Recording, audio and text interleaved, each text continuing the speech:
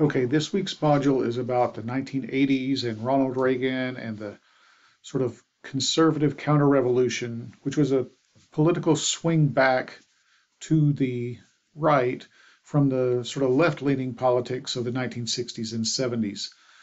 Pay particular attention to the video activity about Reaganomics because that's what the discussion is going to be about this week. It is difficult, I think, in today's modern political climate to understand how unifying Reagan was.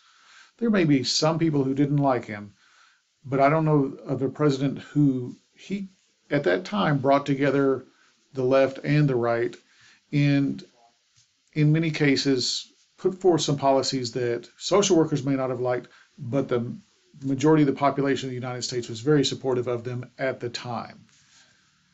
Now, he did use a lot of stereotypes about people that were receiving some sort of assistance, and he was fond of the stereotype of the welfare queen, which is the idea that if a person using government assistance and making tons of money off of it and things like that, those have largely been disproven. It's important to know that that was part of the message at the time.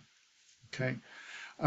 This is a pivotal time in social work because you had that political swing back, and this is kind of what we see today, I think, in modern elections with swinging left and right in far to the left and far to the right. So I think that makes a difference in today's world.